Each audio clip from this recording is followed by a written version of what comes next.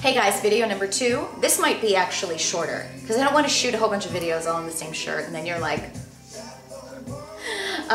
what I said in my last video was a little bit of an introduction of what has gone on, some of the conversations that have gone on with me and, you know, kind of me on my own, but then me once I talked to Whitney Jones, who is now, you know, training me and has been a real huge impetus in my life as far as making some significant changes and looking into things that I need to find out more about as far as my own health and make some big changes. One of the things I mentioned in my last video was the fact that I've been on this prescription spironolactone for 5 years, and you know, I didn't even realize it, but I just kept taking it. I was prescribed this when I started to go. I didn't realize it at the time. No, I think I did. I'll do a different video on all of this about what symptoms I started to have when I was starting to experience hormonal change that is called perimenopause, which can go on for years and years, like 10 years, before you go into actual menopause. And then there's postmenopause, all of those good things.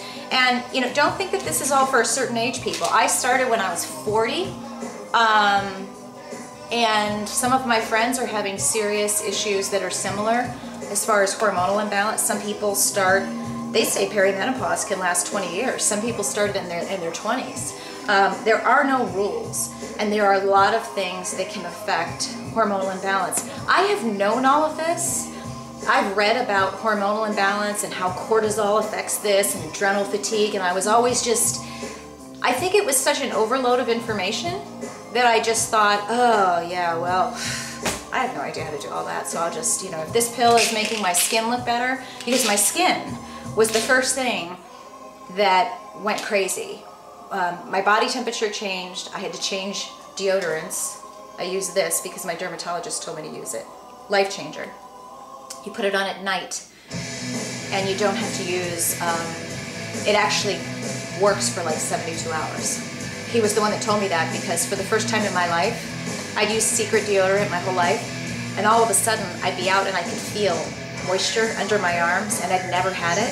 So I was so paranoid and freaked out, and when I was seeing the dermatologist at that time for my skin, he's like, I had asked about Botox for under the arms. He's like, let me just tell you, I can charge you for Botox, but what I'm going to tell you is to buy this, and it will change everything. If you apply this at night, go on Amazon.com, read the reviews. You do not want to not follow directions.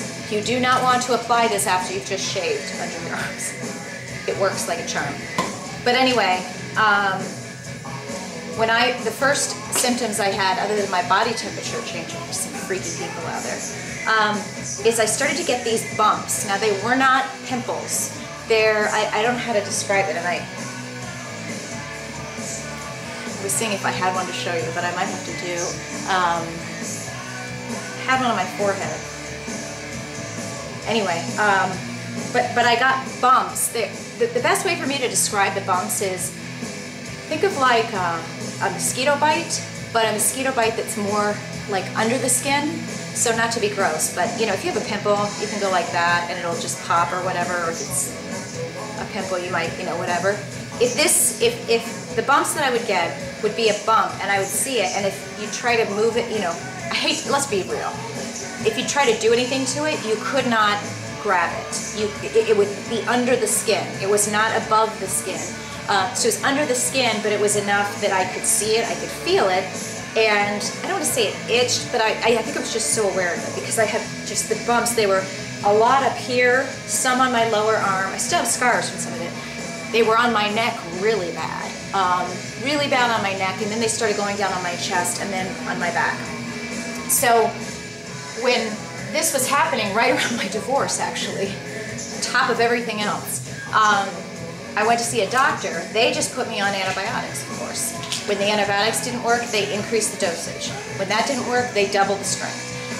When that didn't work, they sent me to the dermatologist. The dermatologist was a guy. He did not listen to anything I said. I could tell. He's like, we'll just put you on Accutane. And I said, I don't have, these aren't pimples, you know, there's something wrong with me. me. I feel funny. I'm gaining weight. You know, my boobs just got really, like, I think I went up 2 bra sizes, and so it was training. I think I went up 2 bra sizes, and it's just, you know that it was hormonal, right? When your boobs get bigger, you gain weight, you feel funny, all of this stuff. He prescribed Accutane like an idiot because I was desperate. I just took it, and it cleared the skin situation up, but then it all came back. Well, I ended up going to see a woman dermatologist at a different office. She actually listened to me, and she said, you know, I think that because the bumps that you have are here, and they're starting to come up near your chin, you might have a version of adult onset acne that happens with hormonal imbalance. She said, let's get your blood work done. So we got my blood work done. They called and they said, looks like you're starting perimenopause. And I remember I was like, sweet Jesus, which most people don't get excited about, most women, but I did, because I felt like I had a reason for why all this bizarre stuff was happening. Now, she put me on spironolactone because she said this has been shown to work. I think I was on 50 milligrams then, or maybe 100. But I'm on 200 milligrams right now, which is the maximum dose. And as I said in my last video, it was when I started talking to Whitney, and she was asking me questions about, you know, are you on birth control? What pills are you on? When I told her, how much of this I was taking and how long I was taking it, she's like, Kelly, you need to get yourself looked at.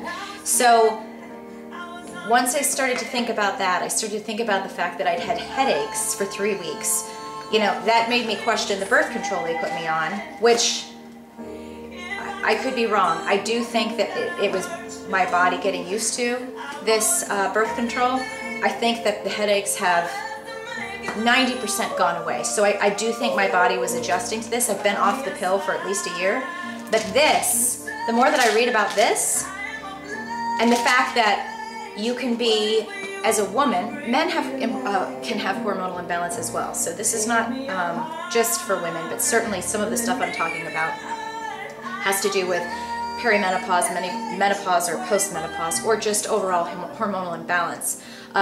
It can be addressed with natural, holistic solutions. I know I'm an Arbonne consultant, if you will, and that Arbonne has been known for their, they've got a progesterone cream and there's 2 hormone creams, and I've never bought them, and I've heard stories about women that are like, oh, it's life changer.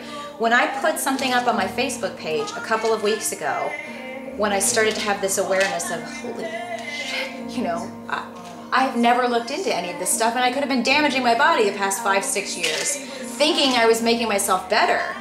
But it's time to stop being passive about, you know, your life, your happiness, your health. You've got to like look into this stuff. And so not only am I going to do it for me, but we just realized this would be on 2 levels. This would be really great for us to do a series on. A, my training with Whitney just in general, because she's an awesome trainer.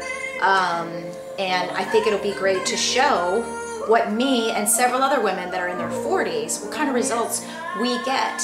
Because so many women think, oh, after age 25, I've heard this, I've heard all this. After age 25, it's all downhill. After 30, it's downhill. After 40, no, it's not.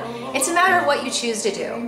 Sorry, my pants are falling down. But I think that's going to be part of, I'm just telling you too, the first week of training. And we didn't even have specific bicep or tricep session. And my, anyway, it's all good. So I think that's going to be part of what you guys, a lot of you, are going to like about the fact that hair issues. I think it's going to be nice for you to be able to tune in and see and learn from that. And I'm taking front, side, and back pictures every single day so I can track my progress. And it's really cool. I feel great after the first week. But secondly, I think it's going to be nice, A, because I'm learning as I go along, but to share with you guys what I'm learning about things like this that can be prescribed, and better yet, you know, what are the natural, holistic, or, you know, just more natural therapies or solutions that can address some of this stuff, so that you're not taking this and maybe it solves one problem, but it gives you so many other long-term problems that then you end up 4 years, 5 years later going with swear words in it. So I want you guys to tune in. This is, you know, just video number 2. My other videos will be more organized by topic, but I'm having internet issues today with Comcast. And it's Sunday and they can't fix it, so I thought, well, what the hell, I'll at least shoot a couple videos and I can upload them in the morning. And more to follow. You know, the goal is that we have at least 1 video a day. I'm going to shoot a ton over at Laura's house, at her gym, and you'll get to meet them. We're going to shoot some kind of in the kitchen videos, making some cool food, and you'll get to see some of the type of stuff we're eating and enjoying, and that's it. I gotta go enjoy my day. I will talk to you guys later, okay?